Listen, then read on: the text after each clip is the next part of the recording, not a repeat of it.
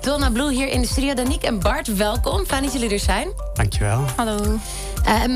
Even, jullie hebben nu al 6 van de 21 popronde shows. Zijn er echt heel erg veel gedaan.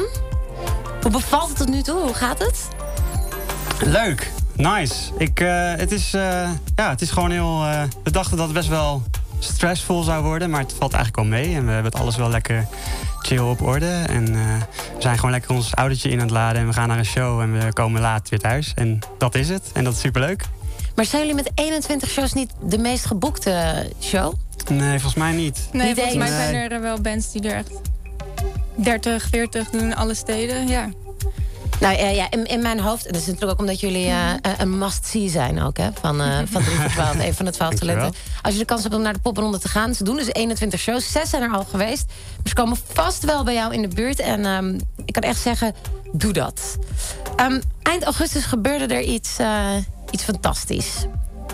Elton John, die begon over jullie en draaide jullie single Sunset Boulevard, die we zo meteen ook live gaan horen, in zijn show op Beats One. Ik heb even het fragmentje erbij, hoor. Right now, though, this is a new song by Donna Blue. They're a Dutch duo, Danique van Kesteren and Bart van Dalen. And this is called Sunset Boulevard, and it's really interesting. Really interesting. Mijn collega Olivier die sprak er al even met jullie over. Ja, klopt. Maar ik ben benieuwd, wat gebeurt er dan met je? Schieten de streams dan omhoog? Dat valt best wel mee. We hebben niet heel direct streams gezien daaruit. Dat is er denk ik ook niet zo duidelijk terug te vinden. Maar we hebben zeker wel superleuke aandacht gekregen doordat hij onze naam heeft genoemd. Dus dat is wel een hele leuke... Sowieso bizar dat hij onze namen op de radio zijn. Danique van Kesteren. Danique van Kesteren.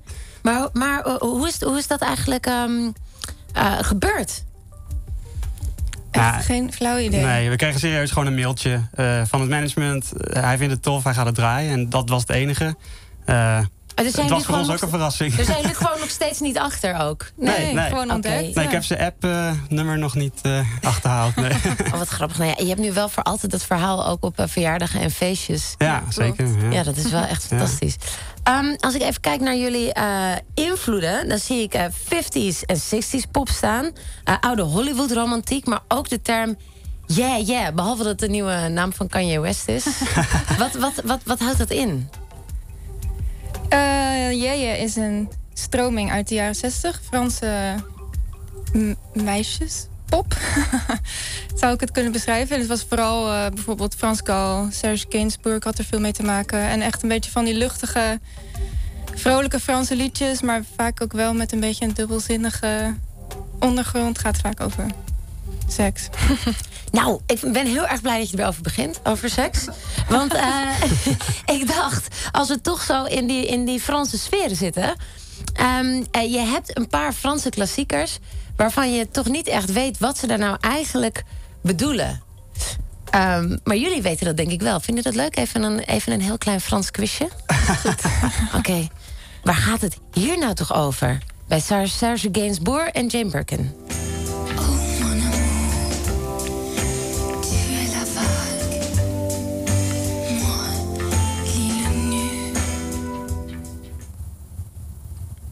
Kijk naar Danique, heel streng kijk ik ook. Ja. Als je meekijkt via de webcam, gfm.nl/live, dan zie je me heel streng. Wil je letterlijk weten wat ze zeggen? Ja, dat wil ik heel graag. Oh, ze zegt geloof ik, jij bent de golf en ik ben het eiland. En ja. We zijn naakt. Ja, nou, dat vind ik wel een heel belangrijk detail. Ja, nee, helemaal te gek. Bart, wist jij dat ook? Ja, we hebben het heel vaak over gehad. Ja, heel vaak. Waar het over Volgens ging. mij hebben ze het ook naakt ingezongen. En is dit ook naakt ingezongen? Laisse tomber les filles, laisse tomber les filles, un jour c'est toi qu'on laissera.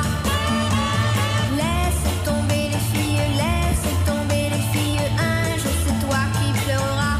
Kunnen jullie dit dan ook allebei meezingen? Niet dat dat nu moet, hoor. Dat ga ik niet vragen. Dat het Frans Gal is. Ja, maar ik weet dan het is zo'n leuke stem. Maar... Ja, en bij haar is het ook wel een beetje zielig, want zij wist ook eigenlijk ook zelf ook niet helemaal waar ze over zong. Dus er werden zeg maar teksten in haar hand geduwd en dat moest ze dan zingen voor een plaat of zo. En veel te jong ook. Veel te jong. En dan ging het over, Les Sucettes is bijvoorbeeld wel best wel naar een nummer over orale seks. Dus dat, ja. En dit liedje, dit fragmentje, weten jullie waar dat over ging? Iets met vallen of zo? En meisjes? In je armen? Ja, tuurlijk. Ja, precies. Nou, daar ging het precies over. En deze?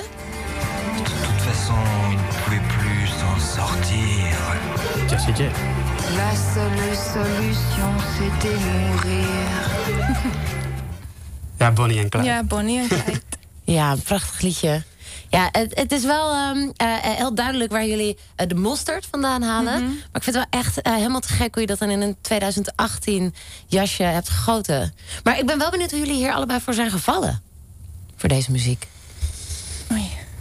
Ja, vorig jaar eigenlijk voor Franse Boulevard zijn we voor de clip ook expres naar Parijs gegaan. Want we allebei Parijs een hele leuke stad vinden. En daar gingen we ook heel veel plaatzaakjes in. En daar hebben we eigenlijk gewoon heel veel platen meegenomen die een beetje obscuur en tof eruit zagen. En toen kwamen we erachter van dat we het wel hele leuke muziek vinden. En we kijken ook wel veel oude Franse films uit de jaren 60. Die zitten ook dit soort muziek in. En die zijn ook helemaal... Die zijn super mooi om te zien. En een beetje gek. En ja, die sfeer proeven we allebei wel. Maar Danique, sprak jij bijvoorbeeld al zo goed Frans voordat je met dit hele project begon? Ik spreek geen Frans. Hoe kan dat nou? Ja, ik heb denk ik 4 jaar middelbare school gehad. En dat schudde ik zo uit mijn mouw. Ik vind dit wel echt ik vind het wel hysterisch dat dit nu naar boven komt. Sorry. Het geeft niet. En jij, Bart? Nee, ik ook niet. Ook nee, niet. Bonjour en je m'appelle Bart. Ja, precies. Jullie doen gewoon een beetje alsof. En natuurlijk alle woorden die Serge Gainsbourg en Frans Gal hebben ik gebruikt. versta het wel een beetje, maar ik kan denk ik een croissantje bestellen. Ja, dat is wel heel wat.